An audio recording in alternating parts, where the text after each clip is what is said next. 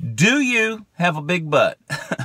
For the last 3 years, I've tried to consistently post videos that have a message of encouragement. Inevitably, there are those who comment and say, yeah, but, and then proceed to tell me how their problem is so unique.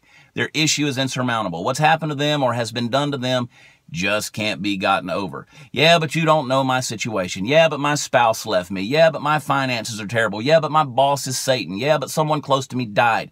Yeah, but I was done wrong. Yeah, but you got a big butt and you can't lie. That's what's keeping you from moving on successfully in life. Here's the causes of your big butt. Constantly seeking validation and attention from others for your issues. Not taking responsibility for your own life. Never risking anything to be successful and happy. Living with your emotions and feelings on your sleeves, waiting for someone to recognize them. Hanging on to your victim mentality. These things will give you a big butt every time, and the only remedy to having a big butt is that you've got to give up the benefits of the things I just listed. Stop trying to get others to feel bad for the ways which you've been apparently wronged. Everyone in the world has been through or will go through some semblance of what you've gone through. I'm sorry, your grief is not unique to you. It's time to move on.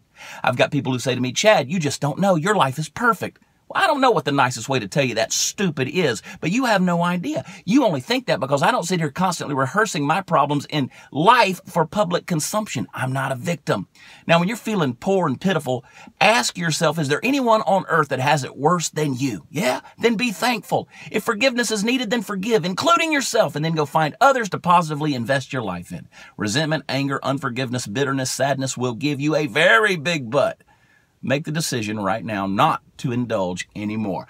I love y'all. God bless. And here's a Facebook poke on your big butt.